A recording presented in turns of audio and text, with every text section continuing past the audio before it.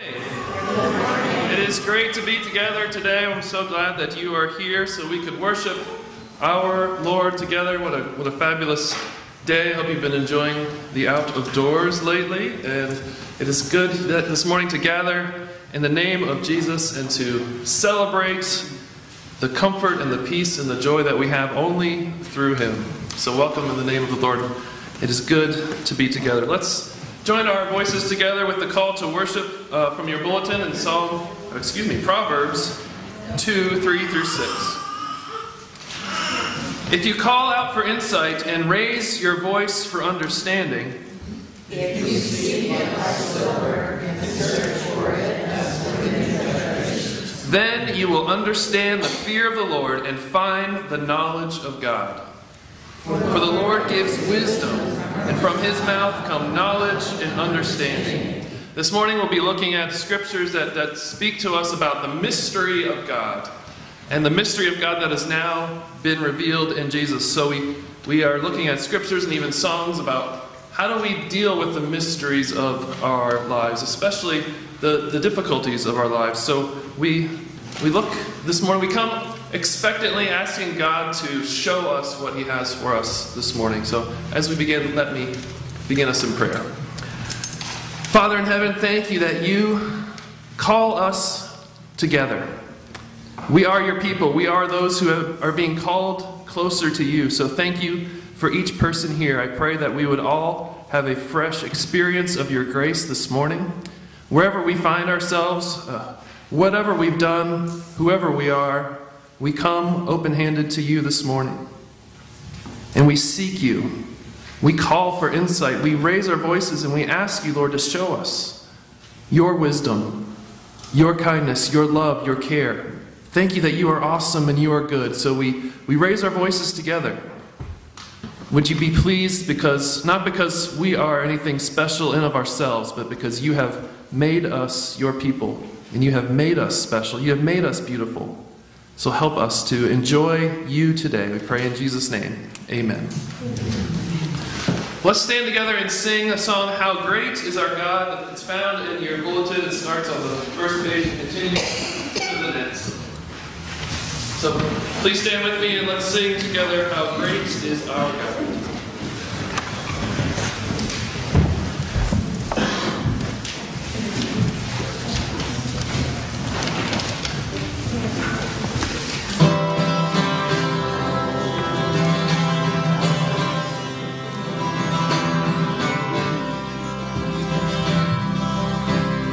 The splendor of the King, holy majesty, let all the earth rejoice, let all the earth rejoice. He wraps himself in light, and darkness tries to hide, and trembles at his voice, trembles at his voice. How great is our God! Sing with me, how great is our God! And all will see how great is our God!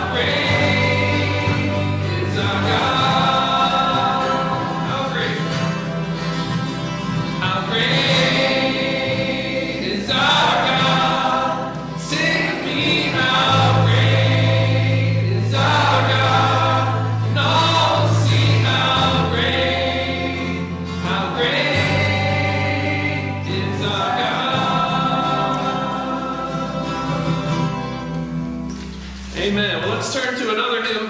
Please open your hymn books in front of you to hymn page 250, Marvelous Grace of Our Loving Lord. Hymn page 250.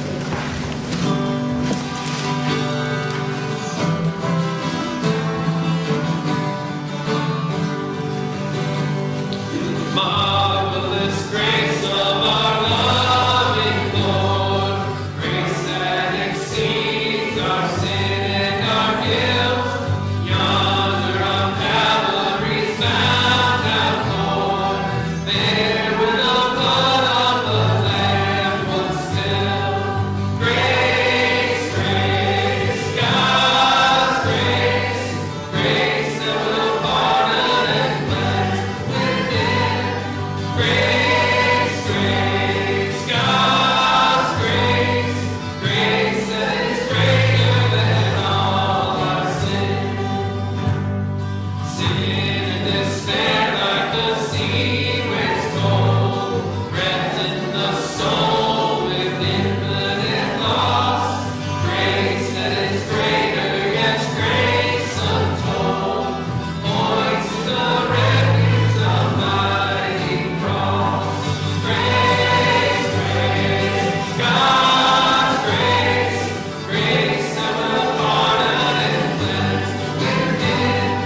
Grace, grace, God's grace, grace that is greater than all our sin.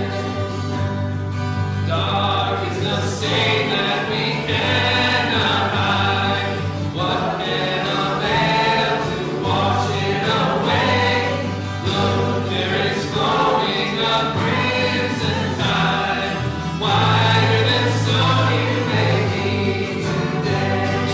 Grace, grace, God's grace, grace that will pardon and cleanse within.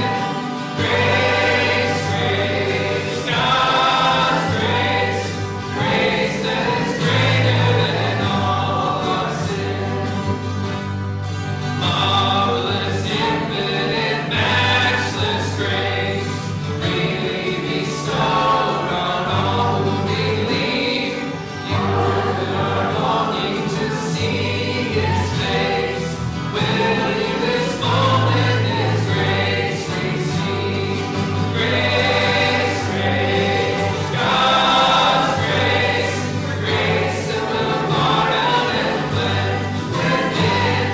Grace, grace, God's grace, grace that is greater than all our sin. Amen. Please be seated.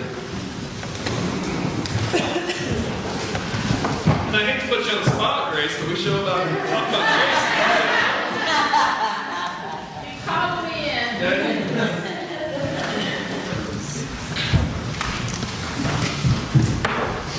Well, that's why we are here today, to experience God's grace through His Holy Spirit, through the Scriptures, through prayer, through singing.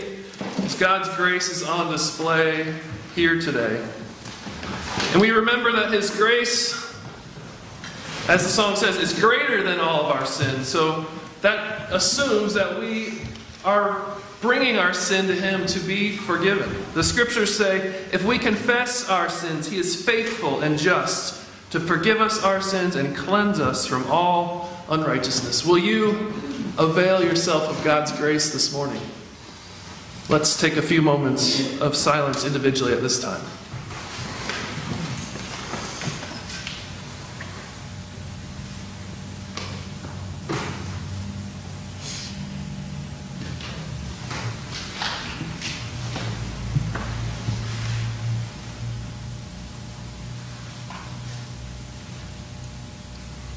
Lord, we come to the quiet, and sometimes quiet makes us nervous because we're not sure what we'll find there.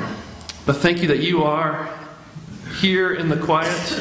You are also in the noise.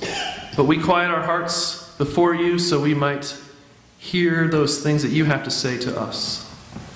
So forgive us our many sins and speak to us that we may hear your voice. Thank you that we are assured of your forgiveness. As we bring our sins to you, we remember that the wages of our sin is death, but the free gift of God is eternal life in Jesus Christ our Lord. There is therefore now no condemnation for those who are in Christ Jesus. Thank you for this amazing promise.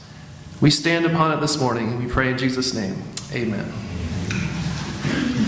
Let's raise our voices one more time. You can stay seated at this time, but let's turn to hymn page 426, and we will be singing, I Want Jesus to Walk With Me. As you know, I put in a bulletin announcement. If you have any favorite hymns that you would like us to sing together, I would love to hear about that. This is the first one that someone has requested, and it fit very well in this service. So if you have a favorite hymn that you would like to include in the service, I would love to hear it from you. But let's turn to hymn page 426 to sing, I Want Jesus to Walk With Me.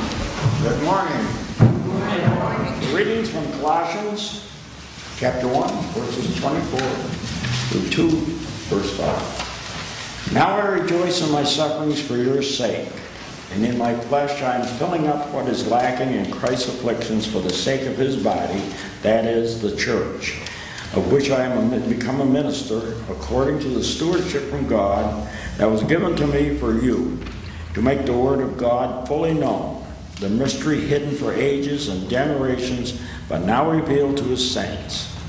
To them God chose to make known how great among the Gentiles are the riches of the glory of this mystery, which is Christ in you, the hope of glory.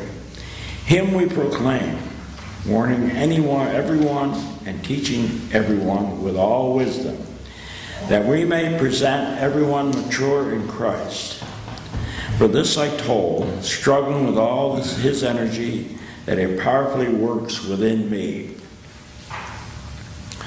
For I want you to know how great a struggle I have for you, and for those at Laodicea, and for all who have not seen me face to face, that their hearts may be encouraged, being knit together in love, to reach all the riches of full assurance of understanding and the knowledge of God's mystery, which is Christ, in whom are hidden all the treasures of wisdom and knowledge. I say this in order that no one may delude you with plausible arguments. For though I am absent in body, yet I am with you in spirit, rejoicing to see your good order and the firmness of your faith in Christ. Amen.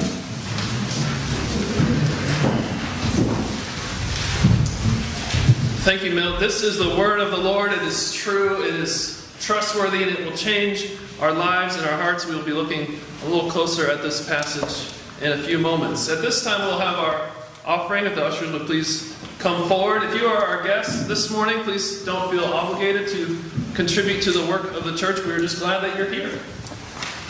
But if you are a member of the church, this is now your opportunity to contribute to the work that God is doing as He lays on your heart. So will the ushers come forward at this time?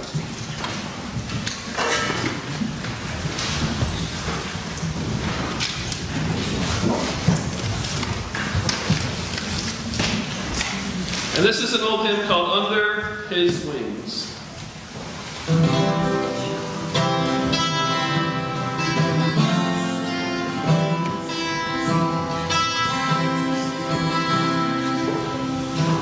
Under His wings I am safely abiding, though the night deepens and tempests are wide. Still I can trust Him. I know He will keep me. He has redeemed me. I am His child. Under His wings, who from His love can sever? Under His wings, my soul shall abide, safely abide forever.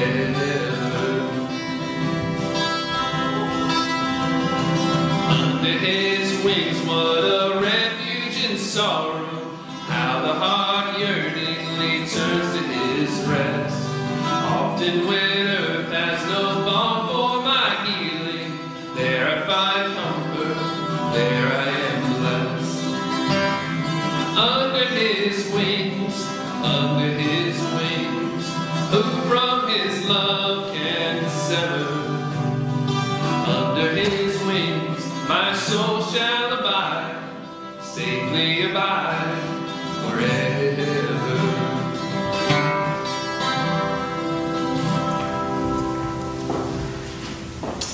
Please stand, let's sing the doxology together. The words are found in your bulletin.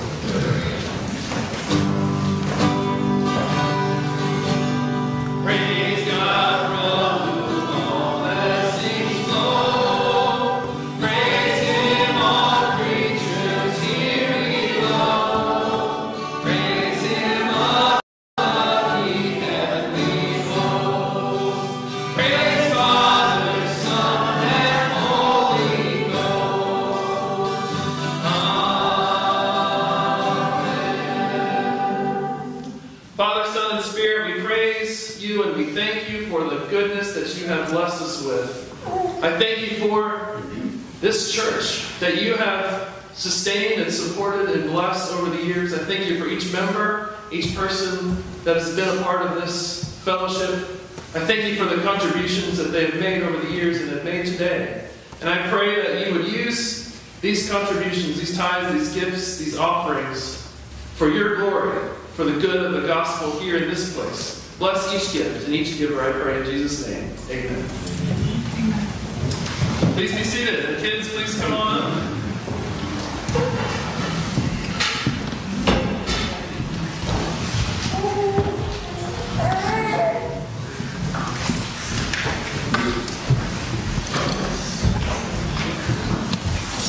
All right, we are going to play a game today. I don't know if Annabelle can... She'll need some help. But we're glad she's here. Hi, Annabelle. Well, we're going to play hide and seek today. So maybe we just need to throw a blanket over you, right? Yay! So, I'm going to be the counter. How much do you think I should count? 100? That's too much. 20. All right, I'll do 20. And you can hide anywhere in the chapel here. All right, you ready? And this right here is the base. This right here. So, have you played hide and seek with a base? No, that's how we used to play. Hey, you guys got a lot to learn now. When there's hide and seek with a base, you go hide, and I try to find you. But if you make it back to the base and hold on to this before I tag you, then you are safe and you win. Can you do that? You want to try that? What? All right, I'm gonna count. So you guys go hide. You ready? 1, 2, 3, 4, 5, 6, 7, 8, 9, 10, 11, 12, 13, 14, 15, 16, 17, 18, 19, 20. Let's see, where did they go? They're under the piano. Are they under a bench here? I don't think they could have got that far. Oh, Annabelle's right there.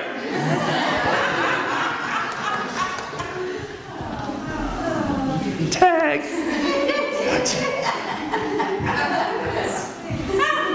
Oh, there's one. Tag. Got to say that. All right, now we got to find Gideon. Oh, I see Gideon under there.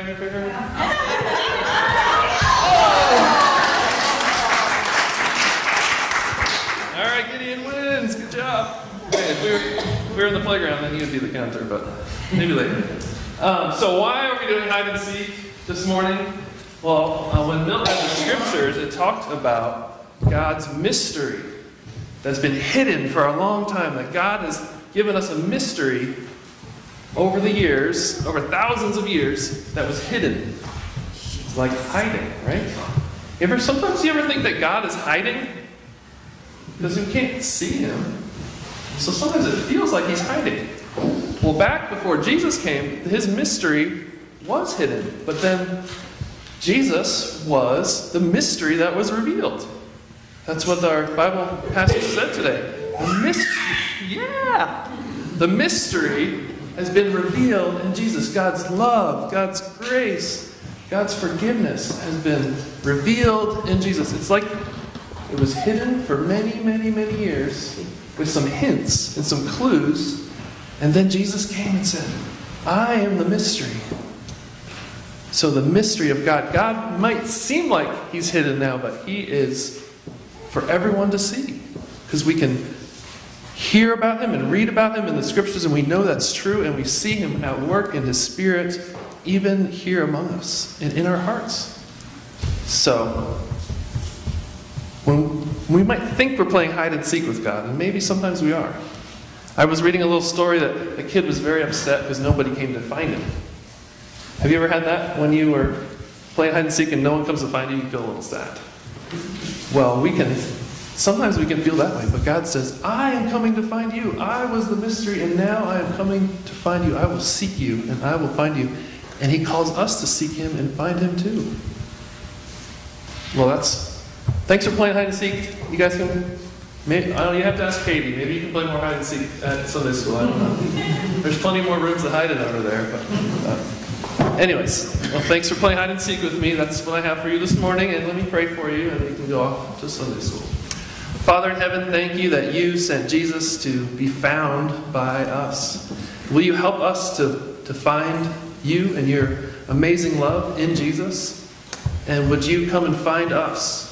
Thank you that you love us so much that even though you are so often mysterious, you are just excited when you're found by us. So help us to find you, and would you find us too? I pray for these kids. I thank you for each one. I pray that you would help them to grow in your love and your grace more and more. In Jesus' name, amen. All right, thanks kids. See you next time. Hallowed be thy name. Thy kingdom come. Thy will be done, on earth as it is in heaven.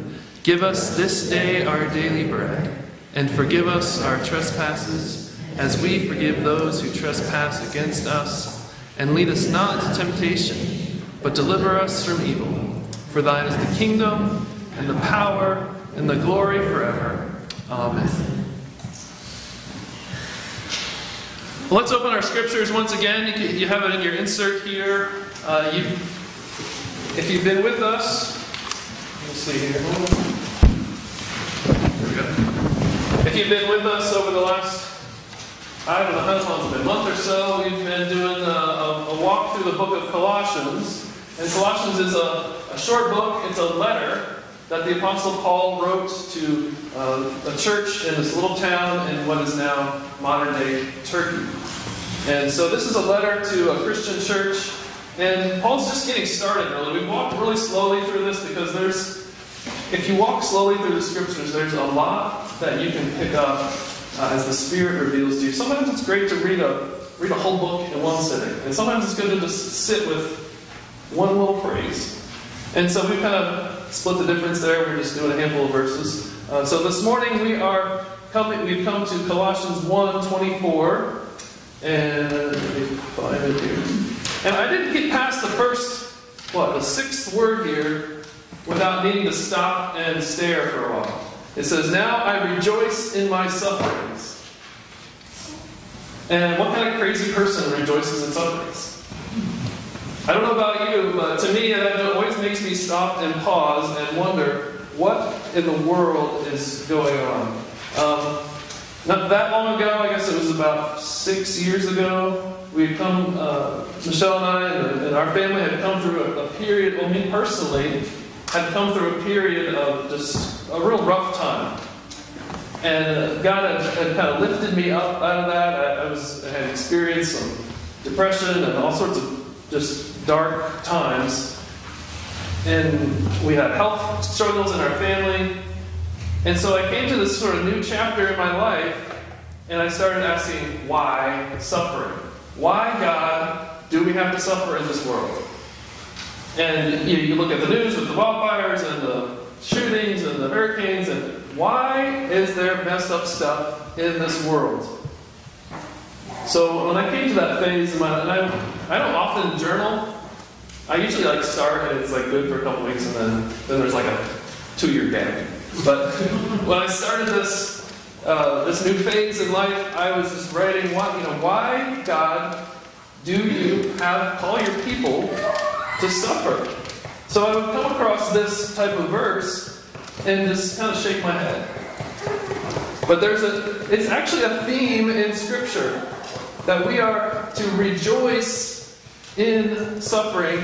So I want to take a few moments here this morning to really dig into that. As you've noticed in your handout, I've got 3 points: rejoicing in suffering, power and struggle, Christ in you. And really the first point is where I'm going to spend most of our time. So if you're a clock watcher, and wait a second, he's on the second point yet. Don't worry, we'll go through the second and third points a little more quickly.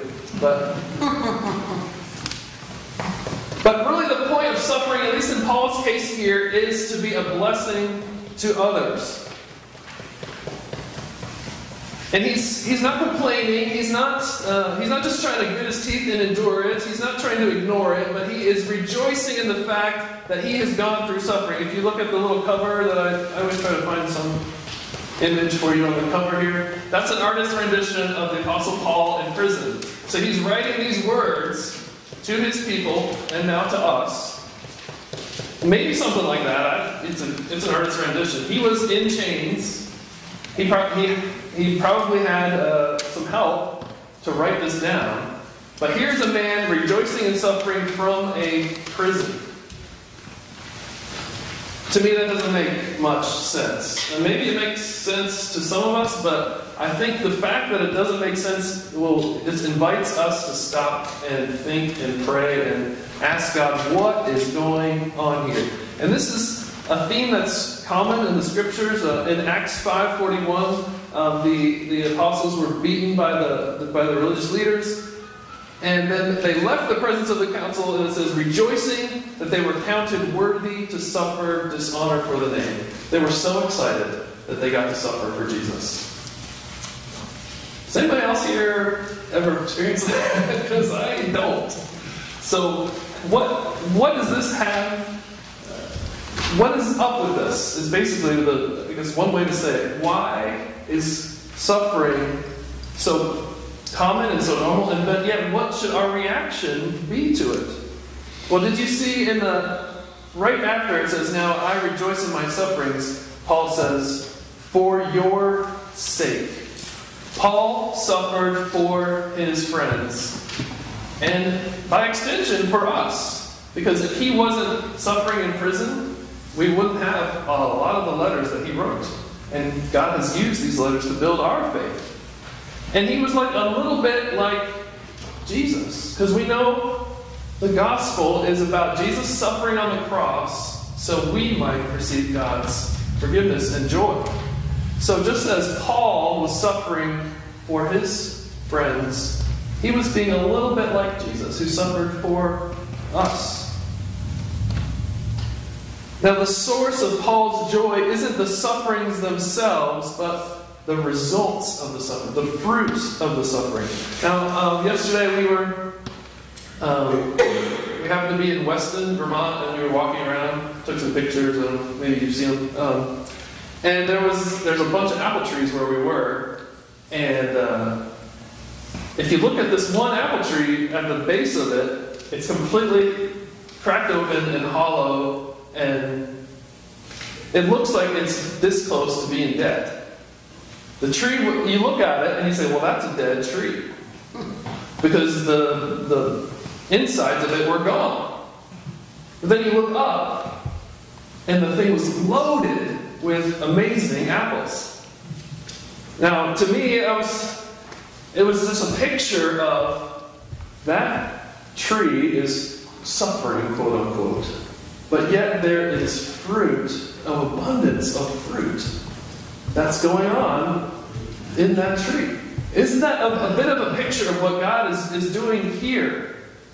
Paul is suffering. He was, if you read his story, there's a lot of he mentions different things through some of the smaller books in the Bible, but if you read the story of Acts, you see he was beaten to an inch of his life a bunch of times. And he was shipwrecked, he was bitten by a cobra or something, a snake. And it was just, it's almost absurd how much this guy went through. And yet there was amazing fruit in his life. And I want that for us here. I want that for you. I want that for me, where, yes, we are going to go through suffering. Perhaps in our lives personally, perhaps in our families, perhaps in our extended families, perhaps here as a church body. We are going to encounter the challenges of this life. But can we see that God will use that to produce fruit? That takes eyes of faith. If we are encountering our suffering, and my parents happen to be here today, by the way, but it's a great day that we're spending the weekend together, and I was just reflecting, I grew up in an amazingly blessed home. I didn't really experience that I can remember any real suffering as a child. And some of our stories aren't there. Some of us understood suffering really early in our lives. So when I was growing up and getting college age and beyond, I looked at these passages about suffering and I'm like, I have no idea what that is. But then you live a little bit longer. Did you know that somebody accused me of being in my 20s? Do I really look like I'm in my 20s? Well, I'm almost 41 now, so I've lived a little bit, and I've experienced a bit of my share of suffering. And I know most of us have experienced your share of suffering, one way or another. And sometimes we don't know. Sometimes we just don't know. Why? We don't know the fruit, but isn't it amazing that Paul could see, he had eyes of faith to see this suffering that I'm experiencing is producing fruit one way or another, producing fruit for my friends. So this is God's great mystery. As we continue to look at the scripture here, it talks about God's great mystery. This is God's great mystery, Christ in you. And Christ in you means suffering, because we serve a suffering Savior. So God is revealing this mystery partly through the things that we go through. Christ in you. So think a moment, if you will, about the last time you experienced what you might call suffering. So what's the last time you experienced? Maybe you're in it right now. What is your heart's reaction? What is your instinct doing when you experience suffering? Now, we've got the usual, I've done all these, so I'll own them. Like self-pity, self-medicate, chocolate, movies, and other worse stuff. You go down the list. Self-pity, self-medicate, or just plain old freaking out, just like, I'm freaking out right now, I can't handle this. There's all this range of normal human reactions when we suffer. But then we come across this and see rejoicing. And to me, that I can't get there unless God Himself is working in my heart. Because my normal reaction is all that other stuff. But if God is working in your heart, you can rejoice no matter what. Because you're following in Jesus' footsteps. You're following in Paul's footsteps. Only by having your hearts and lives changed by Jesus can you really have joy in suffering. And I want that for me. I want that for you. I want that for us. Because things will happen. Things are happening. And I want our faith to be having the eyes of faith to see Jesus in His grace through our suffering. Your suffering is achieving an eternal purpose. You're not alone in your suffering. You have comfort and peace now. Paul says it like this in the book of Romans. I consider that the sufferings of this present time are not worth comparing to the glory that will be revealed in us. Now when you're in the middle of something, it can overwhelm you. But if we have an eternal perspective, the glory that will be revealed in us, that helps us realize God is with me now, and He's bringing me through, and He is going to reveal the glory, the amazing awesomeness of Himself, so we can have faith even in the middle of suffering. God's great mystery is Christ in you. And I came across this passage in 1 Peter. It says, after you have suffered a little while, the God of all grace, who has called you to His eternal glory in Christ, will restore you, He will confirm you, He will strengthen you, He will establish you. Those are God's promises for us. And we can read, these days you can watch it on YouTube or whatever, the amazing stories of God's people enduring suffering. You may know the story of Corrie ten Boom. I'm sure I've mentioned her before. She was, if you haven't heard her story, she was a Dutch young woman, and her family was caught in the middle of World War II. They famously hid... I'm making some of my stories, huh? Yeah? Is that right? That's right. Yeah. So they hid the hiding place, right? Corrie ten Boom. She hid the Jewish people in their closet, and they had like an expert build it. It's like really cool how they did that. But then they were taken away. They were taken away to the concentration camp, and her suffering there, she watched her sister die, and she survived. And then later, fast forward her story, and she was able to meet one of her. God had worked in her heart. I'm fast forwarding it so quickly, but God worked so powerfully in her heart while she was in the midst of suffering, but even afterwards too, when she met a Nazi guard who she knew was partly responsible for killing her sister. She knew Jesus well enough, she knew her scriptures well enough that she needed to forgive this man, but she didn't want to. She did not want to. Who would? But if you hear her tell her story, maybe I'll put it up on a video sometime soon. She had God's presence come to her, and it sounded like, I can't remember the exact words she used, it sounded like God extended her arm for her so she could extend forgiveness to this man who'd done the worst of the worst of the worst. And she said that I didn't do it, God did it in me. That is a glimpse of God's powerful work. He can overcome the suffering, and He can even work through in the fruit that was produced by even just telling that story, but even in those lives is amazing. So, rejoicing in suffering, I look at it at first and I just shake my head. But you stop and you consider what the resources that we have in Christ, and we can do it.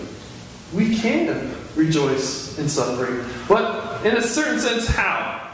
And the story I just told of Corey Ten Boom, which I'm sure I messed up the details, sorry about that. How does this happen? Well, if you look in verse, where did it go? If you look in verse 29 of chapter 1, and there's a key verse here that says, Paul says, "For this I toil, struggling with all His energy that He powerfully works in me." Whose energy? God's energy. Whose power? God's power. But where is it being worked in? Works in me. God's energy, God's power works in me.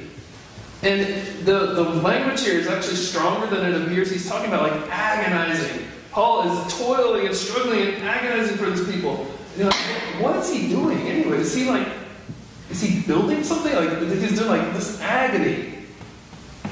Partly because he suffered in different ways, but he is agonizing over their souls. He's the shepherd of their souls, and he's so eager to build up their souls. He's agonizing. It's a struggle for Paul to do what he's called to do, but it's Jesus' energy. Now, the reason that I shake my head when I first see this and say, no, there's no way I can rejoice in suffering. There's really no way I can do what Paul is doing here. It's like super special, right? We're just going to leave that to him, and we're just going to say to him, and we'll be done. No. Paul is showing us that we can rejoice in suffering. We can do the agony, the toil, the struggle of this Christian life, but not in our own energy. It's like a conduit. You know what I'm saying when I say conduit? You probably have some. There's one. Yeah, there's a conduit right there. Coming to the exit sign there. Well, it's sort of a conduit. It might be a cover type. But anyways, a conduit is just a pipe, right? Where the stuff inside is being conducted through the pipe. And there's wires in that pipe going to the exit sign in case, in the unlikely event of emergency, you would go that direction because we have the exit sign there. The conduit, it's like we, in some sense, we are the conduit, and Jesus' energy is flowing through us. Jesus' power that He powerfully works in Paul is the same power that is for us. Or another metaphor that Paul uses is the jars of clay, right? I couldn't find a nasty enough looking jar, but I think he's talking about just a common, regular old jar that doesn't look anything, no big deal. This is from 2 Corinthians. He says, "We have this treasure in jars of clay to show that the surpassing power of God belongs to God and not to us." The power that you've been given to walk the Christian life, to walk life in general, to be a blessing to others and not just curling on yourselves. The power that you've been given is like gold. It's treasure. The treasure of Jesus is within us, but we're just a plain old jar of clay.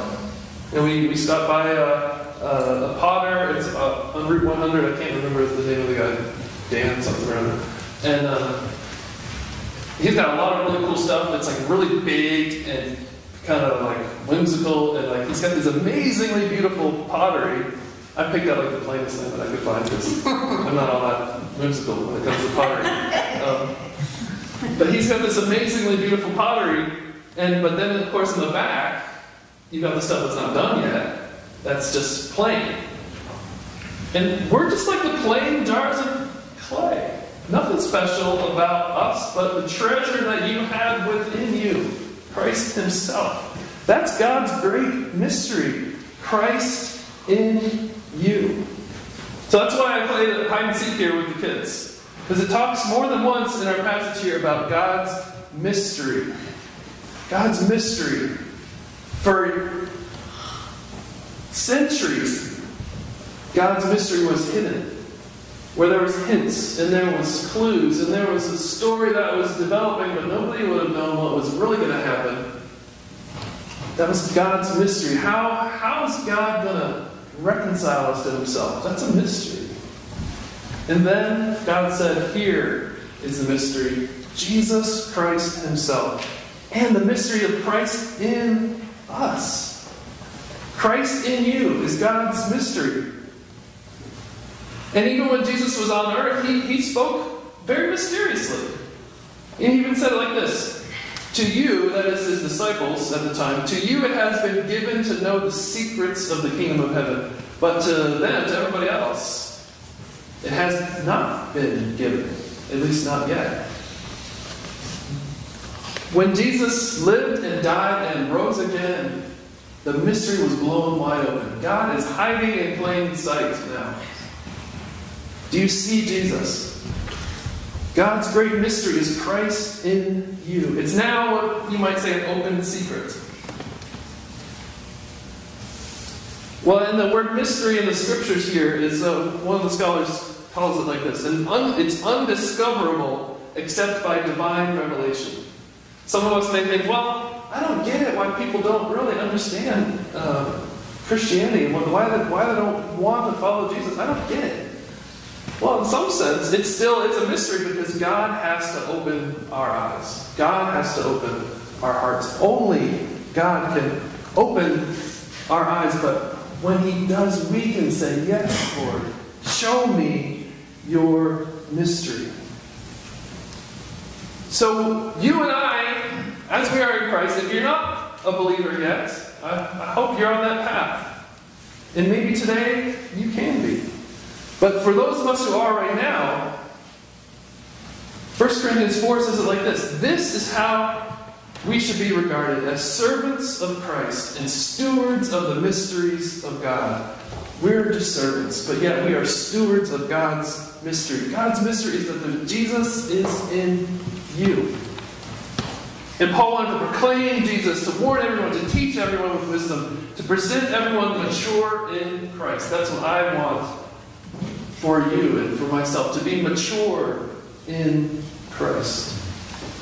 God's great mystery, rejoicing in suffering. That's mysterious. And power for the struggle. We are just the jars of clay. We are the conduit that God is flowing through us. Christ is in you. So just one thing about, I've been repeating this theme, maybe because I'm one of these to hear it most. Maybe more than just me needs to hear it, but I've been repeating the theme of faith or fear. To me, I find myself at that juncture. Faith or fear. Whenever something comes up. We've mentioned a bunch of things at our time for prayer. Those things are challenging. Are we going to take a step forward in faith? And say, Lord, I trust you. I believe your promises. I may not understand everything right now, but I want to walk with you. Or are we going to take a step toward fear and let those where do those voices come from? Those voices that say, you better think about this, or what about that, or that's going to happen, this is going to happen. You might as well just, it just goes and goes and goes and goes and goes until you're crushed. God wants to release us from the fear and give us the faith to walk forward. Well, someone recently reintroduced me to Psalm 126 and just a few verses. At the end of Psalm 126. And notice this metaphor here. It says, those who sow, and we'll conclude with this, those who sow in tears, where it's a farming metaphor, those who sow in tears shall reap with shouts of joy. Those who sow in tears shall reap with shouts of joy. He who goes out weeping, bearing the seed for sowing, shall come home with shouts of joy, bringing his sheaves with him.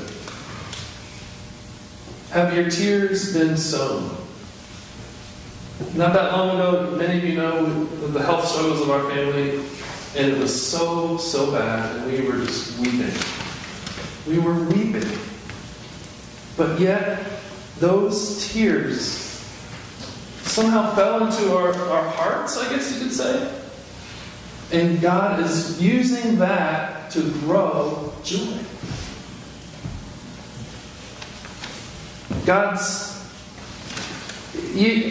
I've heard it elsewhere. God plows our hearts with suffering. He kind of turns up the soil of our hearts. And those tears, and His love comes and plants the seed of joy.